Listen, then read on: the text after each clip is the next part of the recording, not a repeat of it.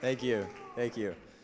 So I've been blessed with the opportunity to play many sports throughout my life, whether it be baseball, basketball, football, soccer, you name it, I've probably played it. And with all this exposure, I've experienced many different coaches in my life. Of course, starting with my dad back in T-ball, telling me to stop kicking up the dirt or picking daisies out in right field. But as I've grown up and I've experienced more coaches from different places, I've noticed something that a lot of them share in common.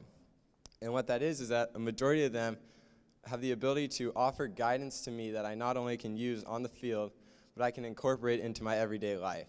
And that was really interesting to me, because how is it possible that somebody that we only view as there to drop X's and O's and win games can have a major impact on our life? Hello, my name is Jordan Herrfeldt, and I'll be talking about how coaches are more than X's and O's. So to get a better understanding of this topic, I decided to look at the real definition of a coach. Like I said previously, a lot of us just view them as there to make sure we win games and have everybody in the stands have a good time. But the real definition of a coach is somebody who is responsible for managing or training a person or a team. And a word that stuck out to me there was the word managing. And I immediately related that to my life and my parents, and a lot of our parents too. They manage us. They tell us, eat your vegetables, do your homework, go to school, all these things. And parents to us as well are mentors to us. We look up to them. They make us better people. So if a coach is responsible for managing, and so do our parents, and our parents are mentors, then a coach can be a mentor to us as well.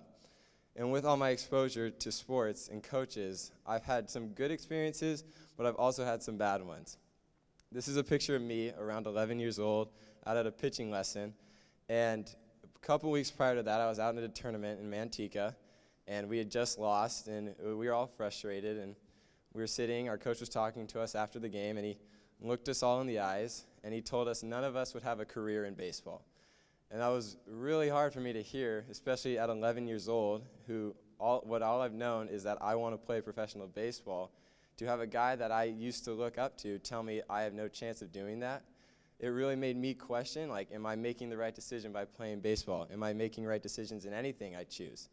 It was really tough for me. However, I've also had good experiences with our very own Coach Cronin here.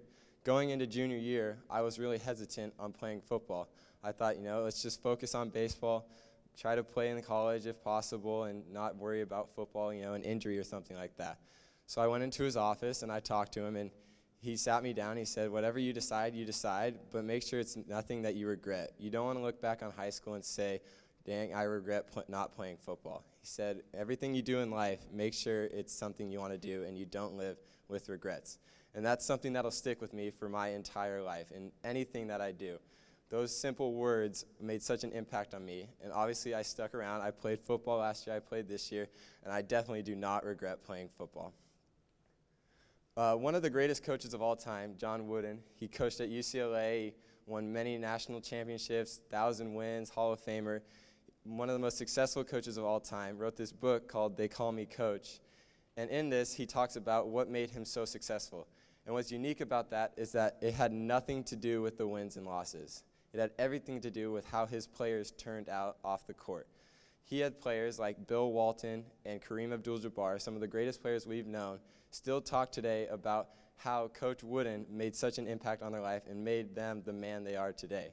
He has this quote, "Make every day your masterpiece." It was very similar to what Coach Cronin told me, is live your life with no regrets, do what you want to do, make your life memorable, make it a masterpiece. It's really interesting to hear a coach who was so successful doesn't really care about any of that as long as his players are successful. I found an article written by North Central University, and they talked about what makes a great coach. And the two things they focused on were developing relationships with your players and developing growth. Most importantly, the relationship part. If a coach has a good relationship with his players, then he can get the best from the player and teach them the most, and that player will learn the most. I also found a statistic done where a group of 200 coaches were surveyed asking what they believed their primary job as a coach was.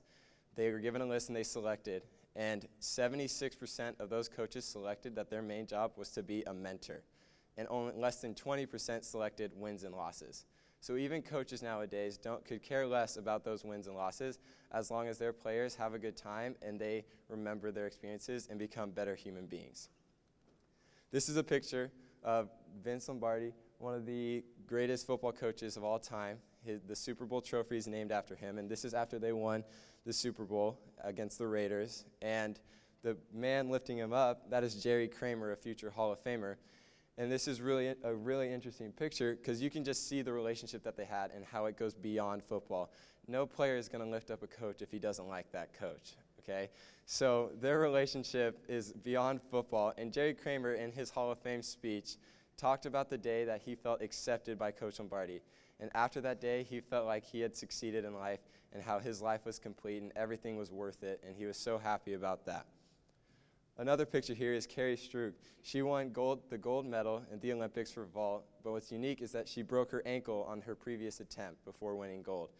That's pretty cool. I mean, to do this on a broken ankle, and you can also just see how excited her coach is for her doing that and powering through to make sure that she won the gold, and just knowing how much hard work she put in and to seeing the success she had. In conclusion, I have this quote. It was spoken by Morgan Wooten. He was one of the most successful, winningest high school coaches of all time back in the East Coast. And he said, "To be successful in coaching, you have to treat your team like a family. The leader needs backing from everyone." This goes back to the whole relationship thing. Coaches are there to develop relationships with us. They're meant to be mentors. They're meant to leave a legacy in our life. It's up to us to make sure that we accept them. Thank you.